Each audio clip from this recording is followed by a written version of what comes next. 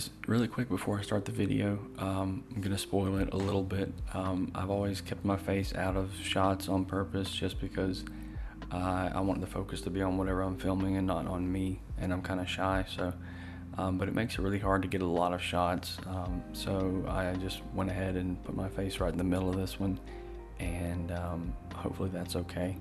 I'm also using this new mic, so let me know if it sounds better, more clear, and maybe if you don't have to strain so much to hear it. I would love a little bit of feedback. All right, thanks. Now let's watch the video.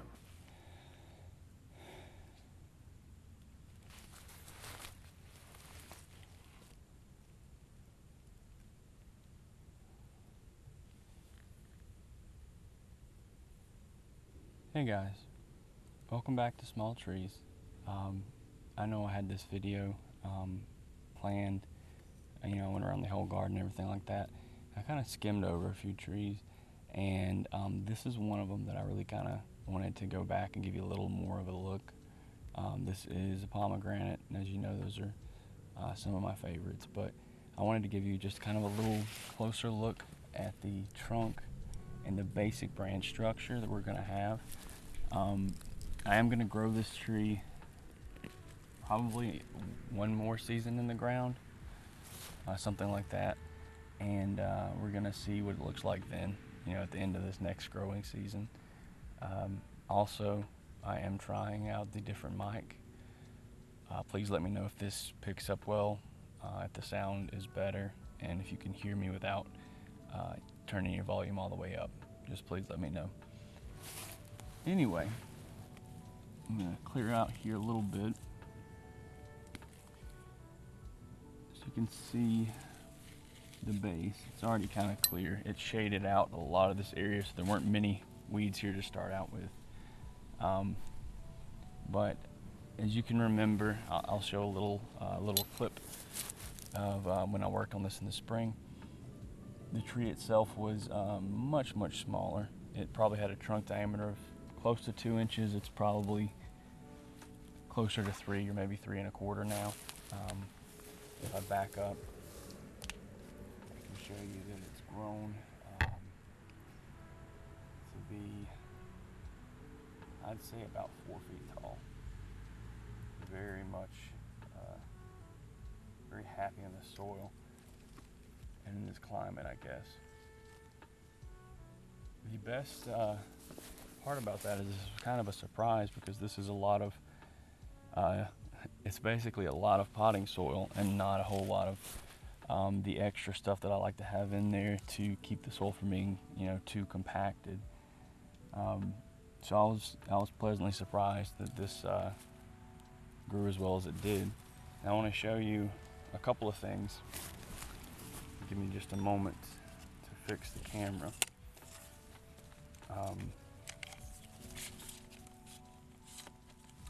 There's a root. Again, I apologize. There we go. Okay, there's a root here on the right side that you can see clearly from this shot, right here. And if you go back, I really do recommend that you look at, I'll put the tag, this tree, the work that I did on this tree in the spring, because it was a very ugly tree, and it's made strides this year. I originally was trying to get some roots to grow right up under here so that I could remove this root at the beginning of next year. However, it's grown so well, it's kind of incorporated itself into the design of the tree, and I don't think that it is taking away anything anymore. I think it's actually adding to the, you know, the basal flare that is good. It's also tied into this low branch here very well, and at this point I think that branch may stay, and I think that root will probably stay with that. We'll see when we dig it up. You can look at the left side. Move you over a little bit. It's got a nice little hollow or two. And this was the one, I believe I marked it as the spooky tree for Halloween. And give that a couple of years, and that whole hollow area will become much more rolled over and it will look very much like a haunted tree in a cemetery or something like that. Now, as I was saying, in a couple years, that hollow is going to be more pronounced, and it will get a very nice look to it.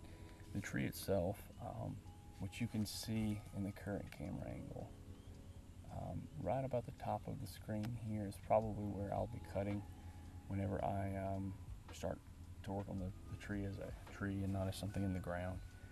This branch that is on the left, as you can kind of see, it's curving here, will be reduced completely. If not, it'll be cut right back to the base here, and it will probably pop some buds off of that side. So we will look at that next year. The leader itself is, let's see, the leaves kind of obscure it, but it goes right up here, and that'll be the main trunk line there. And what I really wanted to show you, the other day I couldn't get into the back area of this tree, but I moved another tree and transplanted it because this tree basically was shading it out. And I can get back there now. I want to show you just the back side of the tree. It adds another little element to it. It's got a very strong character from the back side as well. So I'm going to pause this really quick and move around, and I'll show you on the back. I may need to take the camera off of the tripod here to get to where you can see it a little bit better. Nobody's seen this tree's behind in a long time, so don't judge it too hard, okay? Here's what we're looking at the back. This branch here is very much tied into that branch that you could see off of the front side, so a decision will have to be made there, as well as far as how to cut it and maintain the look of the tree, I guess. Maybe we can get both sides to branch off close, and then we can keep both of them. That'd be nice. On this side, you kind of see that you have options if you wanted to with this curve. This branch curves upwards and could follow that line as well, so that's an option. But what I believe the best option for this tree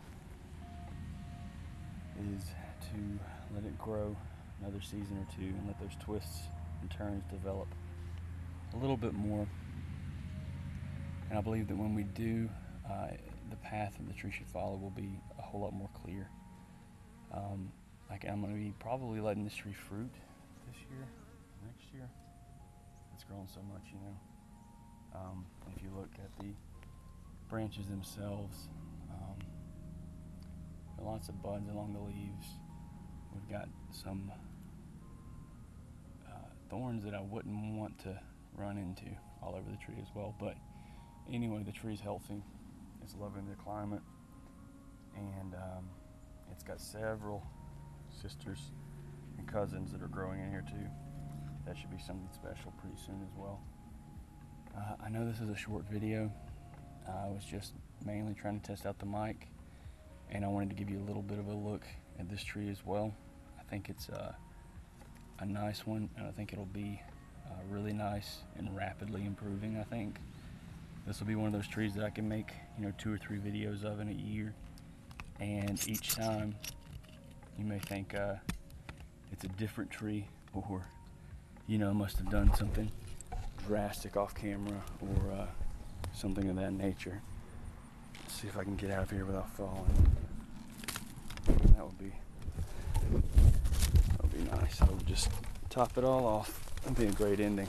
I think I got a couple of those thorns just then. Anyway, that is the pomegranate that I wanted to show you today. I'm growing a bunch of these in my garden. Very tall tree right now. As you can see, the trunk goes up here. It's about 3 feet tall, but the trunk itself needs to thicken a lot. why I bought the tree. If you look, you can see the faintest part of it starting to twist already. And I think it may be a nice, almost formal upright tree with a lot of twists, which would be interesting. So we'll keep an eye on that in the next year or two. Anyway, I'm not going to ramble on much more because I don't have a lot to say. But I hope you guys enjoyed this, and I'll be back at you soon with more content as I get here a little bit restless in the fall, you know. I'm sure I'll have some stuff to show you. Until next time.